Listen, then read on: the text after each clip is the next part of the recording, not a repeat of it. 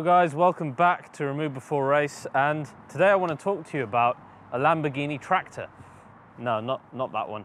I'm talking about the original Lamborghini. So back in the day there was a very successful tractor company called Lamborghini Trattori, and it was run by Ferruccio Lamborghini, who was a very successful businessman thanks to that company. Now Ferruccio, like many successful businessmen, also had a passion for cars. He was also a bit of an engineer. And he owned a Ferrari 250 GT, among other cars. Now he kept having problems with the clutch on his Ferrari and eventually ended up complaining to the man himself, Enzo Ferrari. Now at this fateful meeting was born a rivalry that still burns today. And it was at the fateful moment that Enzo said to Ferruccio, "It's not the car, it's the driver. Stick to your tractors." Oh dear, and it was that challenge apparently made to Ferruccio that set a fire under him. So, what did he do? He decided to set up a little factory in Santa Gata, and along with some ex-Ferrari employees, they set out to build a 150-mile-hour Super GT, and they did. They built the Lamborghini 350 GT, and the rest, as they say, is history. Now, I mentioned this just to give you a bit of an idea of Lamborghini's original origins and how it wasn't all just supercars back then. But then later on, Lamborghini took a massive detour and decided to bid for a military contract, and they did it with this, the Cheetah. Now, you'd be forgiven for thinking that it's a Hummer because it took major inspiration from American trucks at the time. Some say a bit more than inspiration. So this featured a Chevy V8 in the rear, so it was actually a rear-mounted engine, and because of that, it handled like absolute crap, and the car was eventually not taken up for the military contract either. So when Lamborghini was bought out in the mid-80s, this project wasn't completely abandoned. Instead, the new owners took all the money that was poured into that and decided to redo the product from the ground up, and they changed the engine layout from rear to a front-mounted V12 out of the Countach of that time, which was one of the most awesome supercars of all time. So we had a V12 in the front, 450 brake horsepower, and it cost about the same as a Countach S back then. So this was a serious thing in terms of figures, not only in terms of performance for an SUV, but price as well. And because of that, of course, it attracted wealthy individuals, including Sly Stallone. And eventually that's why the car garnered the nickname the Rambo Lambo. Now, this was not the most successful project for Lamborghini. They only sold about 300 of them total. And then it folded away, and we never heard about a Lambo SUV again until about 2012, where in Beijing we saw the Lambo Urus concept. But before that, we actually saw something else. Now, the Urus concept was made to satiate Lamborghini customers who wanted more of a daily car to go alongside their two-seater, naturally aspirated, howling supercar. So before the Urus concept, we had something that was perhaps a little less controversial, and that was the concept Stock A. At least I think that's how it's pronounced. Now that was, of course, a super saloon. And I do wonder, with the kind of negative reaction that some people give the Urus for being an SUV Lamborghini, whether this would have had more of a positive reaction. I feel it would have, because generally us petrolheads seem to prefer performance saloons over performance SUVs. In fact, even if you took the Urus's design and kind of squished it down into a little saloon, I think it actually looks pretty damn cool. Or certainly it would still be a little better received. But you see, the thing is, SUVs have changed in recent years. Now car manufacturers, especially the top-end performance manufacturers, know how to manage heavy cars a lot better. So you look at cars now like the AMG GLC 63S, the Stelvio Quadrifoglio, even the upcoming AMG GT 4-door, all pretty big and heavy cars. Two of them are SUVs, one is a super saloon. But now they know how to manage the weight, they know how to make it handle really well. So no longer are SUVs thought of as just off-roading cars. Now they are legitimately performance cars. So what do you think? Do you think Ferruccio would be turning in his grave? I don't think so. I mean, the man built tractors. If anything, I think he'd be happy that Lamborghini got one over Ferrari on making the first super SUV. But now let's talk a little bit about the Urus. First of all, the name. Your anus. I know. I needed to just get that out of my system, and I know all of you guys are probably saying it at the same time, but that's enough potty humor, kids. Let's get down to business. This Urus has very kindly been lent to us at Remove Before Race by Aleem, who you guys will better know as Lord Aleem from Instagram.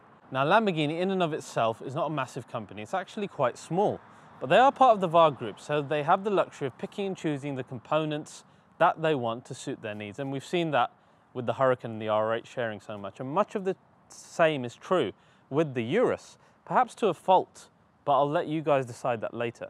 So the actual platform itself is shared with the Audi Q7 and Q8. The engine, the 4-litre V8 twin turbo, is also from Audi. Unfortunately, we don't get the howling V10 or V12 from the supercars because you need torque in a 4x4.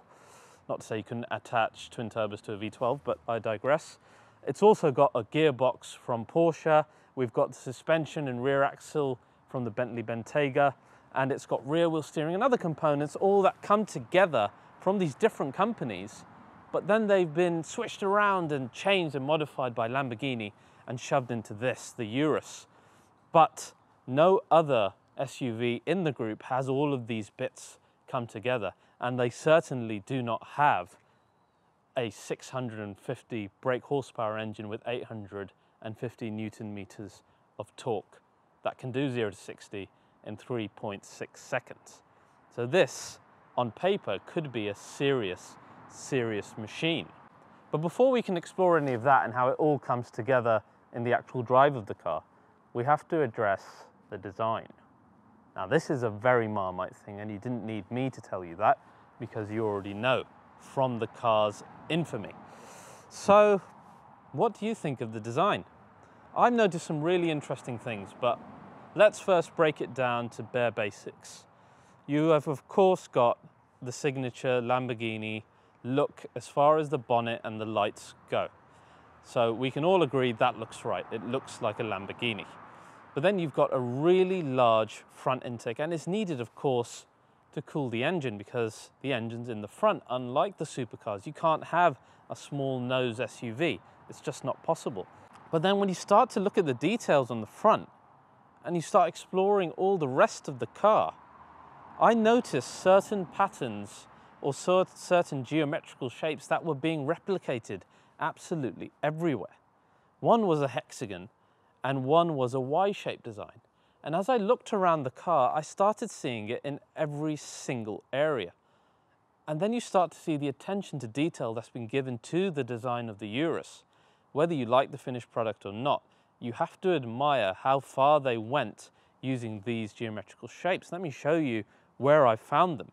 I mean, they're absolutely everywhere. You look at the front, you've got the hexagons, you've got the Y shape. We come to the headlights, we've got the Y shape on the side there. Again, even the little textures, rather than just leaving them blank, they've been made using those shapes. As you come around the side, even the side profile of the car has that Y shape. And then I noticed the wheel arches are also a half hexagon, but the wheel arches also look very, very similar to the ones that we saw on the LM02. But so does the little vent above the front wheel arch. So you're seeing some connection, a little bit, to that original SUV. The running board also has that within the rubber of the mats. The light beam within the rear light, and of course the front light as we saw, and again the textures of that Y shape flowing through that. Even the 22 inches on this car have that Y-spoke design. I mean, the attention to detail and the obsession over these shapes, I've never seen it in a car design before. I mean, it's just obsessive. It's a shame that then when you look at the wing mirrors, they're actually the exact same as the Audi Q8, and it's just little things like that that let it down. But overall, it's quite interesting. I actually like the rear probably the most. So let's have a look at that now. There's two spoilers here. One is the obvious one, but there's one at the top of the rear windshield as well, which is very, very Lamborghini. I like the look of it, and it gives the roofline a really cool look. The whole light strip with the Lamborghini logo, this entire rear end part screams Lamborghini to me. You've got these air vents in the side, again, very sporty looking. The pipes are almost identical to what you'll find on a Huracan. I like how Aleem has made his rear diffuser black as well. It's much better than the standard chrome one that you get on the car. Overall, it looks very, very Lamborghini from the rear. But then there are some really awkward shapes and awkward views to this car, and I want to show you some of them now. And in that sense, the design can be awkward in some areas. We've also got the Lamborghini carbon ceramic brakes. They're the biggest to be fitted on any production vehicle in the world, with a size of 440 millimeters on the front and 370 millimeters on the rear. They are absolutely gigantic. Then you've got the roof line. Don't know what you guys think about that. Of course, it's very slopey, all very angular. In fact, the whole side is angular. And if I hadn't shown you the specific shapes within the design, you'd be forgiven for comparing it with a Lexus SUV, as I've done jokingly many times in my stories on Instagram. And I apologize for that. I'm a bit of a child. But the overall effect then, it is Marmite. But I wonder what a Lamborghini customer thinks of it as opposed to someone else from outside of the brand. But one thing I said to a lot of people was, what if Lamborghini based their super SUV on the LMO2? What if it was like a modern version, kind of like Mercedes AMG keep doing with the G-Wagon? I mean, it could look quite interesting with some modern design elements from Lamborghini and whatnot. But then I realized the LMO2 isn't exactly an icon of the auto industry, and nor did it sell particularly well, that Lamborghini should have to hinder themselves in terms of aerodynamic design. And then it wouldn't really be a super SUV, would it? It would be more like the G-Wagon, a really nice looking retro fast SUV that really wouldn't do that well in terms of handling and whatnot. So they went for the supercar look instead, which is more understandable considering their goal is super SUV. That wouldn't have worked, and I was wrong about that, so I'll put my hands up because I did keep saying that. But then I think a lot of the look of the Urus depends on how you spec it. So Aleem has gone for full blacked out with the running boards, which looks really good from certain angles. But then from the side profile, it's quite bulky because it's all one look. Whereas if you got a color like something more vibrant, like the Giallo, it looks shorter in the middle because there's that much more contrast between the black side sill and the yellow part of the body. Then you've got a black bit of the mouth, and it all looks a bit more Lamborghini to me. Not to say that this doesn't, because this reminds me so much from the front and rear of the Huracan that I had. But yeah, I think it depends what look you're going for. This is certainly a lot more SUV. If you go for the brighter colors, it looks a bit more Lamborghini. I think we'd be remiss not to compare it to a Aventador as well, just to see what it looks like in comparison. I think they're quite a bit similar. I do wonder whether we'll see more of that kind of design when further models of the Urus come out. I mean, let's not forget when the Cayenne first came out, it was a very ugly looking VW, and eventually it's matured into a beautiful SUV. Perhaps this has started off a little bit better and will get even better as time goes on. I'm hopeful. But enough about the outside. Let's jump inside and see how much of it is Lamborghini. First of all, let's commend Aleem on his spec choice, because as you know, I absolutely hate getting black interiors on the channel. At least we've got something half exciting here. We've got leather and red Alcantara, so it all looks rather quite good. So it's a good starting point for us to analyze this interior, and I want to do that straight off the bat. So let's compare it first to Huracan. I think there's a lot that you can see here that matches that. You've got a very strong middle center console. Of course, we've got the mission control, missile launching rather, start button. The vents are very much in the same position of the Huracan, same style. But then that's when things start to move away. And if you have driven any modern Audi cars, you'll start to see a lot of similarities with those.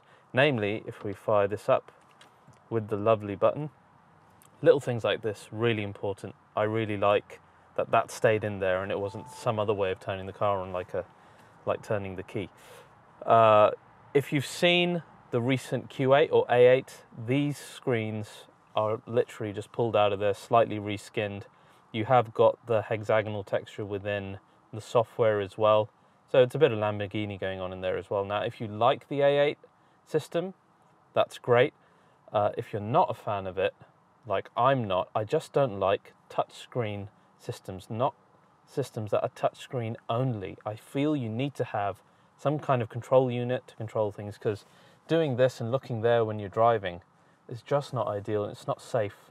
And touchscreens are, I think when a car is moving around, and this car's suspension, as you'll see later, is very sports car-like, then to aim and hit buttons, it's not ideal. And then if I go into navigation and I want to type in a destination, either I use this keyboard or I have to start squiggling letters on here. Again, I don't find that safe. And then that continues to the front here. But before I show you that, I just want to compare this directly to the Q8. Now, when you look at the Q8's interior, everything looks very similar to the Urus, but it just looks like a much more down-market version of the Urus interior. The Urus looks very Lamborghini until you get to the driver zone. Now, this really bothers me because the driver zone to me is always the most important part of a car's interior. You've seen when I've done my other reviews, I've praised certain cars for having really cool driver zones.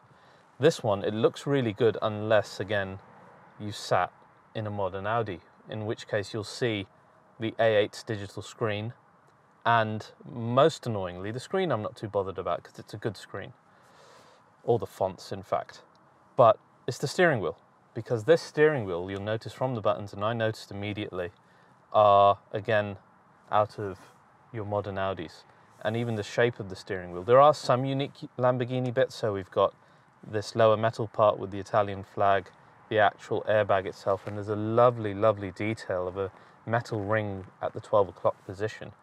And it looks nice, that part, but the rest of it, it's all Audi. And the paddle shifters, whereas you've got the massive ones in the Huracan and the Aventador, these are like miniaturized versions of those.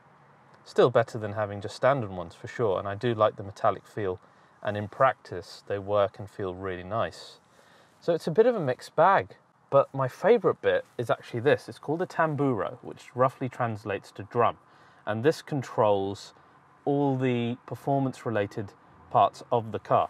So I want to show you some of this now. On the left hand side we've got ANIMA, which stands for Adaptive Network Intelligent Management System, but forget that. What it basically does is control your performance driving modes. So at the top we've got Strada or Comfort, then you've got Sport, Corsa, and then if you get the off-roading package you get 3 more. Well done, Aline, for getting that, because even though we're probably not going to use it, it's bragging rights that we've got 3 more driving modes. And there we've got Sabbia for sand, Terra for gravel or other terrain, and Neve for snow. So this car, in theory, is able to handle all of that. We're not going to be doing any of that on this review because we're more about the daily driving and the performance. Then in the middle, of course, you've got your start-stop button, absolutely crucial in a Lamborghini. And you've got your park, manual. There's no drive though, which is brilliant. Your reverse is here. You give a nice pull like a Starship Enterprise engage. But to get into drive, just like the Huracan and the Aventador, you have to click the paddle, and I love that. It's little things like that are really important, especially if you're going to call this thing a super SUV. It's the small things that you do every day that need to click. Then on this side, we've got Ego. Now, Ego is basically setting up the car's performance yourself. So how the gearbox reacts, the suspension and the steering. You can put it into Ego mode and, for example, have everything on sport apart from the suspension, which is a nice way to drive. But as I start to look at the interior, just as I saw outside, you start seeing those geometric shapes everywhere. And I love this because it means that a lot of time has been taken to look at the design. So even the cup holders, they've got that particular shape, and the parking controls next to that. The thing that houses the screen is in a hexagon. The air vents are hexagons. The stitching on the seats are hexagons. Then the Bang & Olufsen speaker covers have the Y design on them. So you get all these lovely details, and then you hear this sound. Yeah, that's that Audi sound. Why a simple sound file could not be replaced with something else, I just don't understand. It's just little things like that that pull me out of the experience. But then there are some lovely details inside. Allow me to show you some of those now. Especially things like the door handles here are lovely. They're very Lamborghini. And I do like the gap behind the center console as well. And of course you've got Lamborghini written here as you would in the other cars. So there's a lot that keeps you in this thinking it is a Lamborghini. One of my favorite bits is the modes, the driving select modes, how they change when you cycle through them. And when you get to Corsa, you get one very similar to the Aventador as well. So these are all plus points. I hate though how you have to kind of cycle through all of these to get back. For example, if I went to Comfort to Sport, to get back to Comfort, I've got to go all the way down and then come back to Comfort rather than just push up. Weird. One final note on the design, I just want to show you what this looks like compared to the LMO2, because I think there are some similarities there.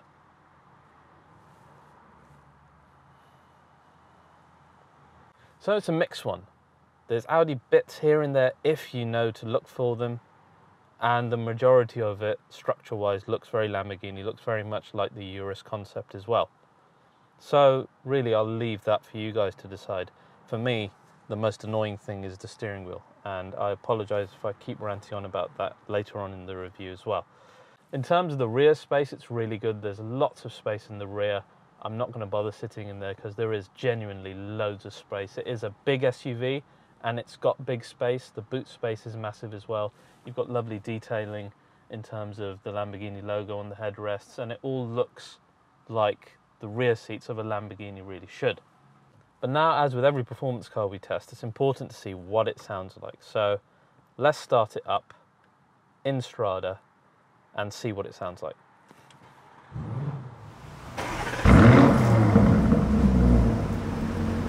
That was a very powerful startup, and it is seriously, seriously loud. There's that Audi sound again. When you start up in cold start, it is very, very loud indeed. Really reminded me of the Huracan. That, not so much so. But let's give it some revs. Let's go all the way back to Strada.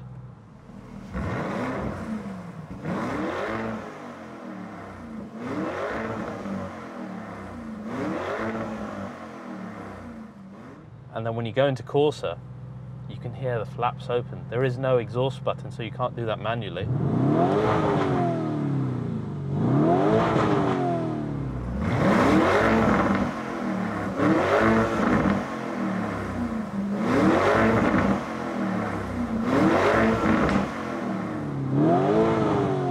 That's one of the loudest things I've had revving in this driveway. That sounds really, really good, I think. But I really want to see what it sounds like on the road. Revving here isn't going to prove anything, and neither is talking about the specs. So let's get going. Let's see what this big, fast super SUV can do on some more challenging roads. For any of you keeping score, I'm now taking the matching of the clothes to the car to the next level. So we've got leather and cloth here, and leather and cloth here. I'm no longer sitting on the seat, now I am the seat. So I think the bit I feel immediately is that 850 Newton meters of torque. When the power opens, it's like a dam is burst, and this reservoir of water just kind of flows in. That's how it feels like. There's like an endless supply of power, and that's what you want a heavy torque figure to feel like in a car like this. I'm taking this bend at like 90 miles per hour, just doing it with ease.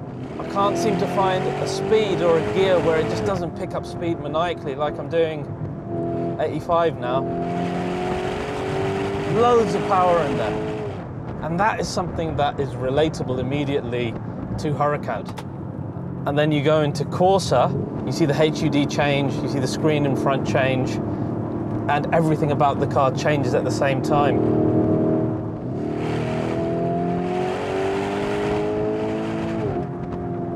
And it's even louder. Then the way the body feels change as well. It gets even stiffer. It controls the body roll even more. And now that reservoir of power is completely on demand. The only thing that kind of lets it down are sometimes laggy gear response, especially going downwards, which is something I normally wouldn't associate with a Lamborghini, because the Huracan's gearbox is very, very responsive. So I think the 8-speed in this is a bit of a letdown. As I said, I really can't discern any kind of engine lag in this, the most excitable setup, and certainly in sport as well. Now, stopping power is very good as well, and that's quite important for a car like this. It needs to have good stopping power, because you've got that much power, and it's scary power as a driver, even someone who's used to fast cars, because it's a 2.2 ton thing near on. Now, the 0 to 60 is meant to be 3.6 seconds. I don't doubt it for a second. But let's see if launch control is easy to do in this car.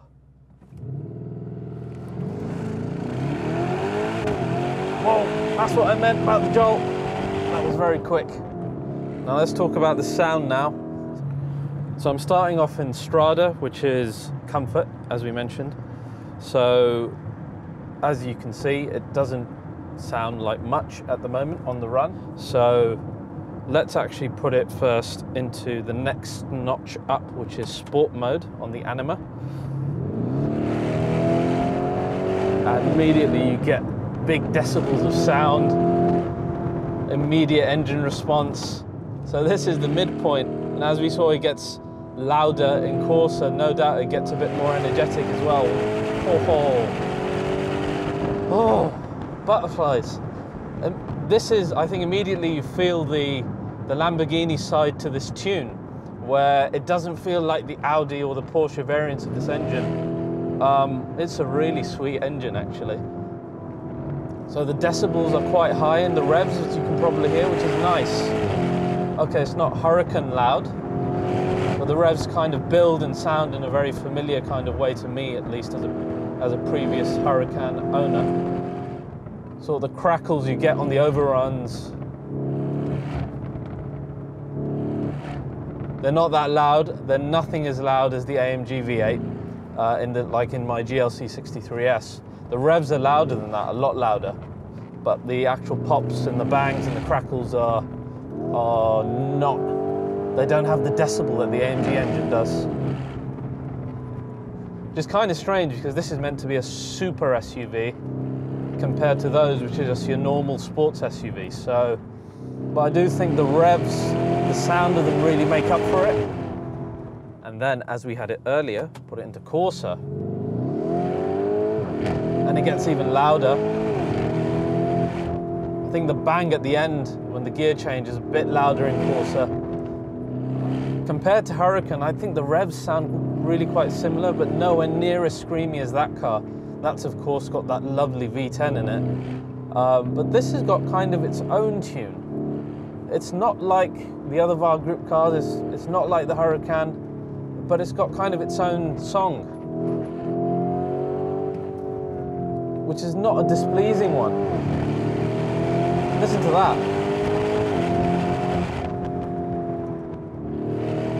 It sounds good, it sounds powerful. One thing that's very frustrating, as I also found in the Giulia Quadrifoglio, is that there's no exhaust button. So if you want the valves to open, you actually need to put it into Corsa or in Sport. And of course, everything else changes then as well. It's just a button anywhere would have been good. And we've taken so much from VAR Group in this car. Why not just have an exhaust button like a Cayenne does as well? But I do like the sound, it is addictive. When you pair that with the immense torque you get, it's a really addictive combination. And then of course you've got infinite grip from this four-wheel drive system, so it is really, really fun. Compared to something like the GLC or the Stelvio Quadrifoglio, the sound does make this seem like a super SUV, even if the bangs and whatnot aren't as loud. But I think where this might come unhinged is when something like the new GLE 63S comes out with the engine tune of the E63. That's going to have revs that probably sound very similar to this, because this sounds a lot like the E to me. And then it'll have the louder pops and bangs. So it's a tough one then, because that car will be so much closer to this, certainly in terms of sound. Now I want to talk to you about handling, and I'm going to keep it in Corsa for this. Handling is the thing that I really like and I really dislike in this car. It's a bit of an odd statement to make, but I will qualify it and you will understand. So I'm going to start with steering. I don't like the steering in this car because it does not feel very natural. You have not got enough feedback coming through the wheel. I'm not sure where the front wheels are, and it doesn't give you the confidence of just knowing where the front end is going. And you pair that with the lack of kind of visibility that you have here in the front as well, and it's a bit terrifying in a car that can go so fast. I'd really want more feedback coming through the steering wheel in this. When you compare it to something like the GLC 63S, in a much cheaper car, but that feels so much more nimble and agile just because of the steering. But then in this car, the great equalizer and the bit that I love is the rear wheel steering. I absolutely love the rear wheel steer. It's some of my favorite technology to come into cars lately. This one's got a 3-degree angle on the rear, and just like in my AMG GTR, it shortens the wheelbase when you're doing smaller maneuvers, so parking in and around town. But when you're taking corners like this, it corners so well. It feels magical in such a big car. It's just frustrating that as a super SUV, I mean, did it have to be this big? It could have been a supercar still as a smaller SUV, maybe as the Stelvio and the GLC, just more powerful, because this feels fat compared to those. The car's got active body roll stabilization, so it doesn't keep the car as flat as I'd heard the Urus was. It actually does give you a bit of feeling as to how the body is moving. And it's quite nice, especially when you start taking on much more exaggerated corners. It is at that point when the Urus really surprises you, when it starts behaving like a sports car, and you're like, what? There is no way something this big can turn like this does, but it actually does. It's really, really surprising. And I think that's what's addictive about the Urus, and it's where most of us are going to underestimate the car and then realize, no, it has got some serious handling ability. This thing would really knock spots off an Audi RS6 Avant. And that's how I want you to remember this. If anyone ever asks you about the handling, everything looks, feels and sounds so Lamborghini, but I just get pulled out of the experience whenever I see this steering wheel. All those navigation displays, they just really irk me in this. Now if we head back into comfort or Strada, which I've got to now go through all the gears, Sabia, Terra, Neve and Strada, there we go. Yes, as you can tell, I don't like doing that. So I want to talk a bit about the daily driving. I'm currently doing the silly stuff that I've been doing, averaging at 12 mpg, which is pretty much expected. But I did a long drive of this when I collected it from Pet HQ in Birmingham back to London, and I got about 27 mpg, which is pretty damn good on a long journey for a 650 brake horsepower super SUV. But in and around town, I've been finding that I'm getting no more than sort of 15, 16, because this is the kind of car, again, that you really do want to drive fast. You don't want it to be in Strada. You much rather pop it into sport, open the valves up a little bit, and when you get a chance, do some silly things. Because the car just responds so well to it. I just love how this car handles. I hate myself for loving how it handles, actually. It just feels so wrong, like I'm committing some grave sin in the petrolhead world. The suspension's a bit of a mixed bag for daily driving. I kind of like it because I like the way that supercars and sports cars feel. So you feel every bump in the road, which is unpleasant for a lot of people. I kind of like it, but it does make the daily driving aspect, when you're talking about families and whatnot, a little bit cumbersome. It does really seem to feel a lot of the bumps and jolts. Even on the motorway, it seems to unhinge the car a little bit because it seems to be riding so flat on the road. But doing that long journey from Birmingham to London was really quite pleasant. It just chewed up miles. It felt, dare I say, more like an Audi SUV. Which is not a bad thing because Audi are one of the top luxury car makers in the world. So if you're going to base a daily luxury or half luxury car on something, it might as well have a decent VAR group base, and it does, and it feels like you can do miles and miles and miles and miles, and this car has done miles. I'm in comfort, and I do take issue with the sound on a daily basis, because at the moment I'd like the flaps open just driving around, because I want to know that I'm in a Lamborghini, but I can't. I have to then go into Sport or Corsa, and if I go around town in third or second gear, which is what the automatic mode wants me to do, or I have to put it into manual, I'm going to look like an absolute moron. All it needed was just a button. I'm going to hammer on about that until they put it in the facelift. It's a tough one to give a verdict on this car, because I know who it's built for, and you guys know who it's built for as well. It's built for someone who's either had a Lamborghini and wants a daily car, or has a Lamborghini and wants a daily car, or understands what a Lamborghini means and has not been able to get one because they needed more practicality.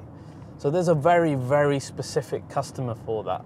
You cannot make the argument that someone who might want a Q8 or a Q7 or a Cayenne Turbo or whatnot would come to look at this car. I don't think that's what the market is for it.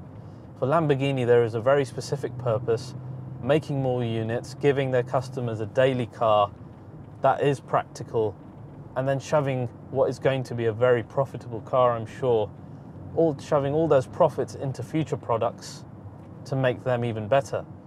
Whether that is justification for making a car, I'm not convinced, but to serve their customers' purposes for having a daily, you can't really question someone's choice. I personally, if I was going to spend 200 grand, I wouldn't personally buy this car. I'd go get a Stelvio Quadrifoglio and a C63 and an A35, and that'll spend that same amount of money. But the customer who wants this isn't even considering that, because you can make the same argument about a Huracan. Indeed, when there is a RS version of the Q8, you're going to have that scenario where you've got an RS Q8 and you've got this, the Urus, both probably using very similar technologies, just like you have with the R8 and the Huracan. But that doesn't mean that the Urus won't sell. It will absolutely sell, because again, that's not the point of this car. The point is that it is a Lamborghini. There's so much Lamborghini flavor in this car. First of all, it's just really easy to drive. It's replicatable, safe fun as you'd find in the Huracan. It's something that people take the piss out of Lambo owners for, but this is doing that. Whether you like that or not, it's replicatable. It's extremely fun whenever you drive fast. This is a niche that's not going away anytime soon. This is already a successful selling car. And of course, we just heard news, if you haven't heard, that Ferrari are also going to be doing a super SUV. I think it's called a Puro Songway. Feel free to correct me in the comments. So, unfortunately, these cars are just here. And I say unfortunately because I personally don't like them. One thing I can't take away from the car, despite how I feel about it, is how well it goes about what it does. And I think I kind of respect it because of that, because it can handle really well. Yes, I would love steering that has more feedback, and that's something to work on for Lamborghini in the future. But the way this picks up speed, the quality of the sound despite being a turbo engine, the way the car just seems to handle its weight and defy physics is exactly what I was hoping this car would do. I'm fascinated to see what a slightly more performance-orientated model of this would be like, and if there's ever like an SV version of it as well. I think this is a really good base to start with as a first hurrah.